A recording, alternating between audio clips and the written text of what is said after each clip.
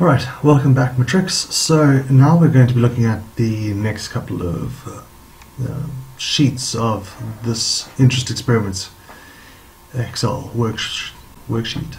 Alright, so starting for the loans, I've got three different situations involving loans. I've got an original loan, one where we have decided to add an additional £500 per month, and another situation where there has been an interest reduction of 1%. So let's first look at the initial loan, the original, and ignore the additional payments one. So we're taking a loan amount of R1,150,000. It's worked out that our payments will be R8,875.89, no additional payments, and an interest rate of 8%, which is very reasonable for the current economic climate that we are in. Right. So, first thing you'll notice, balance at the very beginning is 1.15 million. Alright, the interest amount is R7,666.67, which is fairly high, but that is part of our payment. So, the majority of our payment will be going to paying the interest. As we go down the timeline here, we'll see that the payment will stay the same, but the interest amount is reduced. If I jump down to about halfway through this time period, we're taking this for 300 months, which is 25 years, you'll see that now a little bit over 2/3 of the money that is being paid is going to interest. So it's reduced down quite substantially. As we get closer to the end of the loan, we'll see that the interest comes down quite steeply until we get to the final amount, where our last payment is paying the balance of the loan and the interest.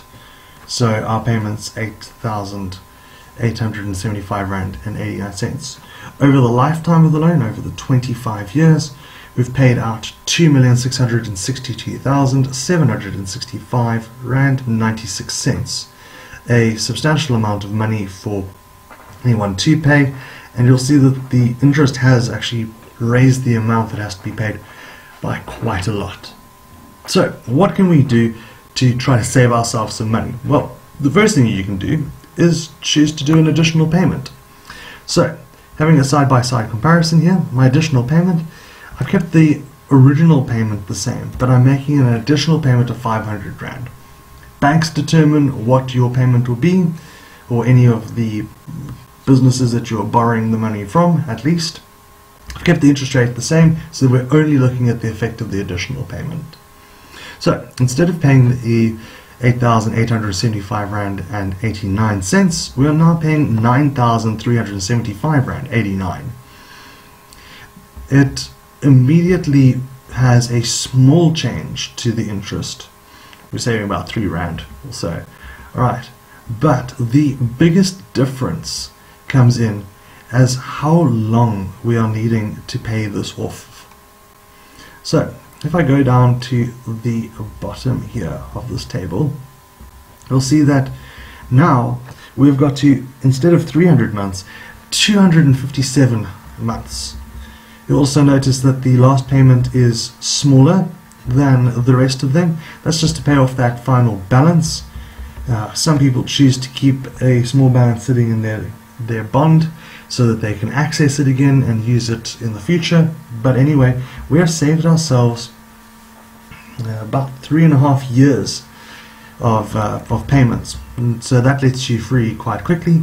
The other thing is that the difference between the original amount that was paid overall and the new amount that's being paid is $260,980.90.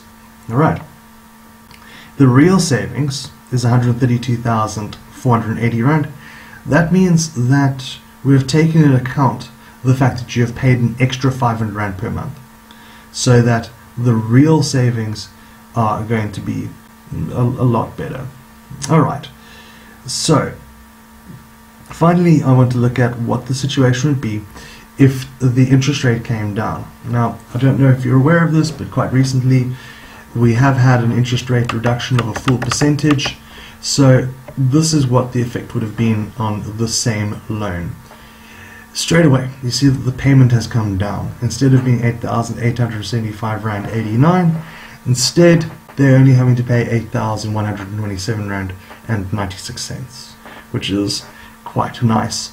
Alright, reduction in the interest obviously every month, quite a lot. We're assuming that these individuals are going to stay with the same period of time, so in the end, with that 1% reduction in interest rate, they have saved themselves 224,377 Rand and 73 cents over the 25 years, which is nothing really to sniff at. Okay, if you want to play around a bit with these things, there is a loan calculator for you to use.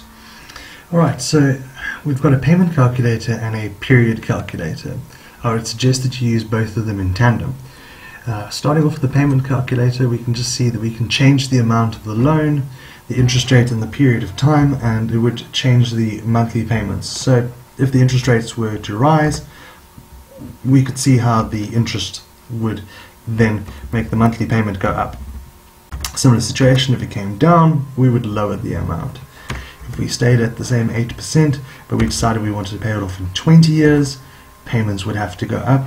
So you can see how we would be able to play around a little bit with this. This is really just for you to play around with anyway.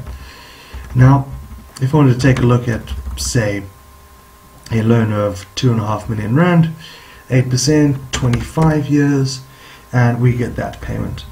As I said, we want to use these together, so obviously if I wanted to change this, I could say 2.5 million Rand as well. Still with the 8%, you'll see that there's a problem here with these.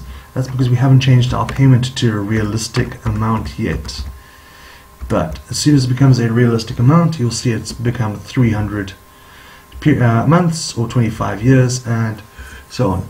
There's a small difference with this calculator between these two amounts because of a rounding error that Excel does, but we can generally ignore it. It's a couple of Rand.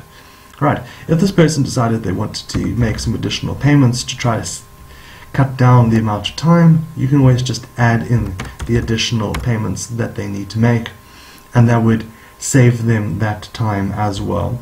So you can always play around with that. Anyway, in the next video we're going to look at annuities and annuity effects, but that's all for now. Thank you very much.